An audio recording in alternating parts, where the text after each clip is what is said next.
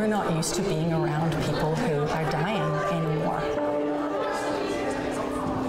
We've forgotten how to come alongside each other.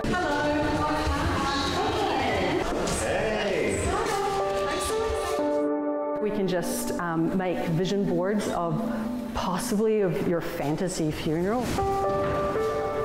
We're short of caregivers, and I would like to help the community, whatever community you're in,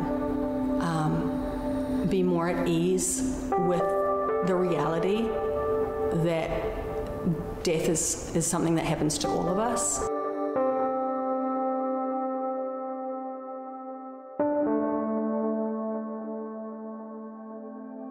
I am an end-of-life doula, and it's sometimes called a death doula. Some people have all kinds of different names for it. But what I do is I companion people who are dying and those that love them and are caring for them, whether that's family or friends. Here at Sparrow are about to have an event which is talking about death over dessert and hanging out in just a really relaxed setting. Often people decorate boxes similar to this before they're cremated as a way just to memorialize the person too.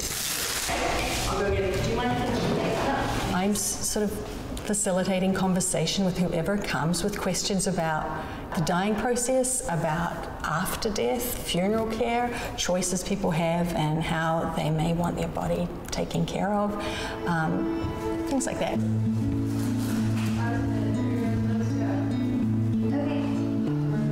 Gosh, that's beautiful. Let's go ahead and stand and cover this here. So pretty. Hey. I'm so excited.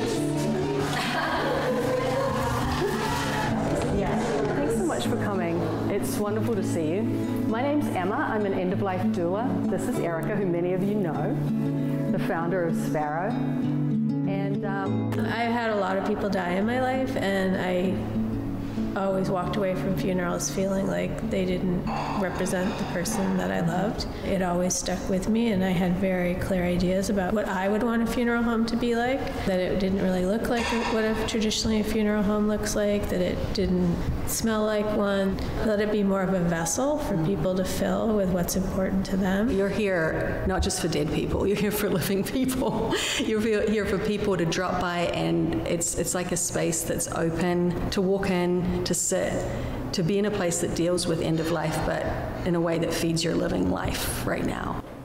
we're human beings. We have bodies, but we're not just our bodies, right? We are something else as well. And I think we are, you can call it a mixture of memory, experience, desire, longing. So it's like working with the whole person leading up to the death, but here happening after, and the storytelling that happens here is amazing. So we've got some activities here. We can just make vision boards of possibly of your fantasy funeral, of what maybe you would love to see yourself, where you'd like to be.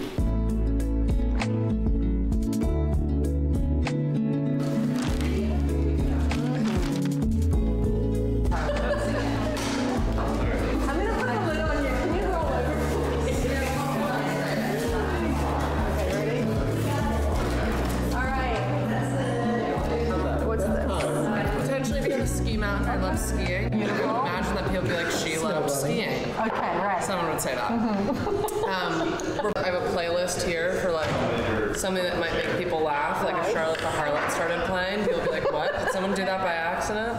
Good inappropriate moment. Yeah, totally. I have a do not come in list. Where will you post that? I would have a security guard. Oh, there you go. I was just kind of going through this travel book, like a scavenger hunt maybe around some good places. I like that. This is my end-of-life yacht that I crafted.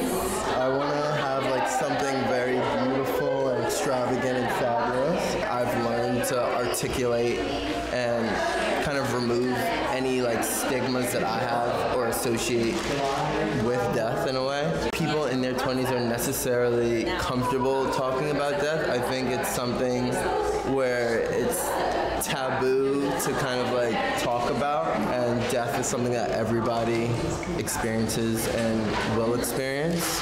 And I think because of that, there should be some sort of camaraderie between us as people. Charlotte, would you like to pick a question? I would love to. Ooh, okay.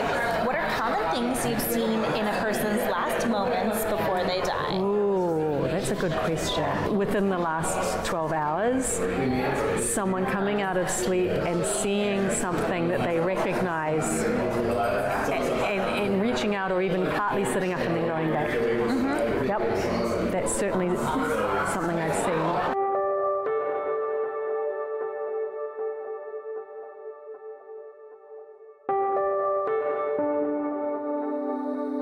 We will either be the dying person, or we will be around somebody that we love who is dying, and to get more familiar with that, I think it's a form of wisdom to just get real about that. And also in keeping mortality on your mind a bit more, you live better.